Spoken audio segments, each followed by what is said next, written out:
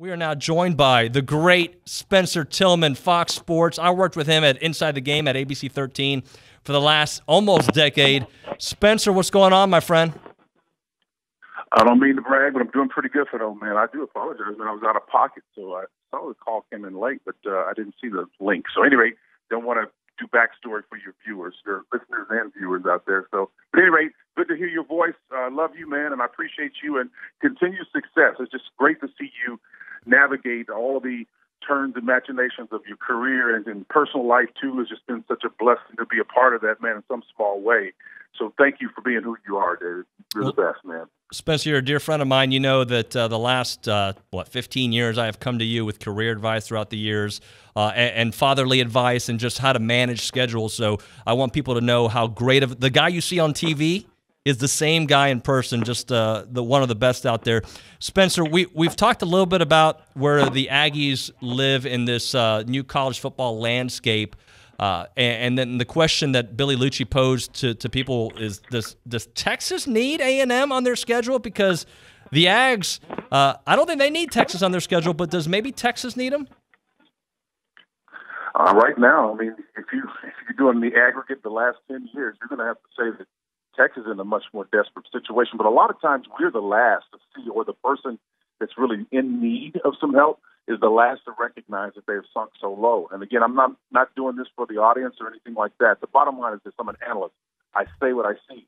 And I look at Texas right now. I look at, particularly the inflection point for me probably started before then, but it was when Mac Brown left his last year, there was zero players recruited or drafted from that recruiting class that he had, which was supposed to be the best one. That was his calling card. And you can see it. You look at his quarterback that he has right now. That's what saved him at North Carolina. He was always known for his recruiting, even because he was my recruiter, my offensive coordinator at Oklahoma back in the day. And we used to always joke that Mac could convince a shark that the desert is the best place for him to be. He was so good at it. And for that to happen, there had to be some other fundamental reason for why Texas was not getting players. And the final thing to see is, well, the judgment is you didn't have any players drafted that last year. That was incredible to me. And that was the inflection point. But like always, those things start long before you get to that point. We just see the clear evidence of that situation. So to answer your question, I would think that Texas A&M is in a much better position, in my opinion, because of its leadership than Texas is right now. Spencer, do you see A&M as a national championship contender over these next 3 years? Do you think they're one of the 4 or 5 schools that people are thinking that could do this? Well, I think so. I think it begins with leadership. You've always had resources. I mean, they've got great facilities, all of that. Jimbo's an unbelievable, coach. He's had a reputation, a strong one, as a quarterback whisperer before he got there, and then nothing's really going to change. He's going to make the best out of whatever he has available to him. So I think that, combined with the tradition, kind of rekindling that whole, wrecking crew kind of defensive mindset, I think if that continues to improve, I think they're going to be fine. This is a spread era. It's a little bit different. You have to judge defenses a little bit different than you did. When I was playing the game, we played the game in a phone booth. It was physical. It was tough. But now it's about spreading people out. So you have to be able to cover folks, and to give up 300 yards passing is not a bad day anymore. So if you can get used to that, and I think most people have acclimated themselves to that now, I think they're going to be fine. So I think Texas A&M has just as much strong chance as anybody of being successful on the national stage. Of those that are in that I'm going to call it a second tier, it's just below those elites, the Clemsons and the Alabamas of the last few years. Ohio State is not even there, in my opinion. I think that there are 2 teams, Clemson and Alabama, that are up there at the league, and then right underneath that, you got this group of about 20 teams that could be there, and I think A&M is in that group. I think they're right there, so I think they're in a good place. Spencer Tillman, Fox College football analyst, ABC 13's Inside the Game, covering the Texans. Spencer, this NIL thing, I'm still trying to make sense of it. How do you think it's going to shake out? Because what we see right now, I don't think will be how it looks 6 months from now, a year from now. How the overall season is going to shake out? Or just like, I mean, I feel like they went into this, Spencer, without a real plan. It's just kind of like the Wild West, and eventually there's going to put some guardrails out there. Yeah, I think overall the season is going to be interesting.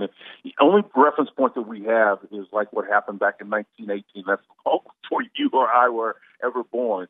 but that was when we had the last pandemic. And, it was ironic because I happened to serve on the board at Methodist Hospital here in Houston. And that was the pandemic that really established Methodist Hospital. It was created out of that deal. So you go back and you look through the archives there's so much information on what was taking place, and sport is prominent in that. And there is so much that you see happening now. The uncertainty of the following year in 1918 and then versus 1917, you had some people that didn't play. You had some people that played half season. Boy, that sounds familiar, right? You had some the following year, you had some people that came back full bore, some other people that were a little bit more measured in their approach. I think that they're going to be, we'll see on Labor Day. There's some big scheduled games, and I think the crowds that are going to be part of those Labor Day contests are going to be exciting to watch. That will set the tone. Now, obviously, at any point in time, as you refer to it, the guardrails could come off. You can get an outbreak or something like that. But I think because of so many people that are inoculated, so many people that are in a good place right now, we got about 68% of those that are eligible to be that are, and that number may creep up a little bit, and that's a good thing. I think those people who would go to an open-air stadium where you've got people around them, most of them would be inoculated and vaccinated, and I think we're going to be in a good place. I think, here's the deal. If we could survive what we survived last year, David, there's nothing that's going to stop college football from being played. That's the good news, and I had to tell our fine friends at Fox that many, many times we would make our Zoom calls on Thursdays when we weren't playing and when we were in that kind of summer period, pretty much where we are right now. People were speculating what we were going to do, what we're not going to do. Here's what I know. Having been the number one guy at CBS for those 20 years on that desk with Tim Brando and covering the SEC, football is so significant, so important, and not to even get to the part about the money part of it. It is woven into the fiber of who we are and the ethos of this nation. There's no way that you're not going to have it. And that may be an indictment on who we are as people, that we would put ourselves at risk. But the bottom line is, if there ever is a sport that is Teflon, it's football. We're going to play, and there are going to be a lot more people in the stadiums. If we can make it to the wire, I would bet that we would. All right, that is Spencer Tillman, Fox College football analyst. Thank you so much, Spencer. We appreciate it. We'll talk to you soon, man.